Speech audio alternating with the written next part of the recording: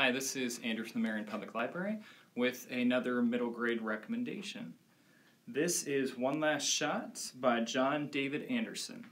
This is a new novel. This is about a boy named Malcolm, who he's not the most athletic kid, but his dad's super into sports. And I think some of us can relate to that growing up, or if you're a kid now, you can relate to that where you're just not that into sports, but your parents might be. So he's not into sports. His dad's always saying, you know, go do football, go do track. And he's like, no, I'm not really into that. Malcolm does find some interest in miniature golf, which is also a lot of fun.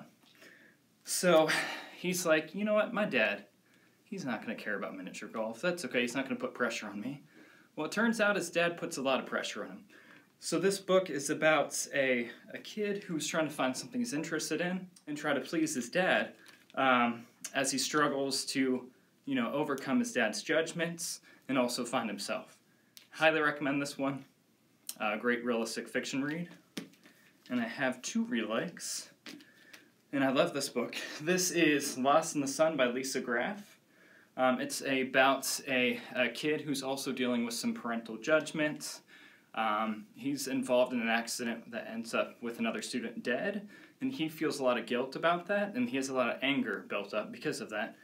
And his dad had separated from his mom, and there's just a lot of parental conflict in it as he's trying to overcome that. So, very interesting book.